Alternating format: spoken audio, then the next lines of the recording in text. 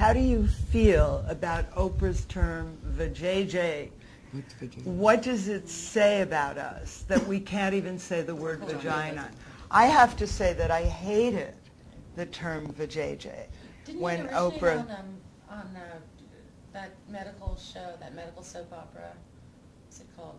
Grey's Anatomy. I think that's where it Vajayjay? first They're going to say essential. No. I didn't know that. Dr. Seinfeld. How do you guys feel about vajayjay? Bad. I just think it was kind of, I just think they said it because of network. I don't know. I think it's stupid, honestly. I think it's stupid. It's like boobs, which is another word I hate. Yeah. But I think vajayjay sounds ridiculous. Yeah. And it's like, it's not sexy, it's not powerful, it's just vajayjay. Right. It's babyish. Yeah. It's as if your vagina is unclean. Yeah.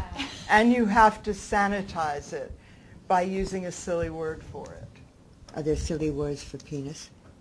Plenty. Plenty. Yeah, there are, but Willie. Willie. I've heard that one. Johnson. Johnson. Well, those of you with children, I assume that you're Right. teaching them the proper Right, that's what I anatomical hear in terms, like from a, preschool. yeah, Right. exactly. My daughter is Yeah. 45 and has children, so yes, I never said that. Yeah.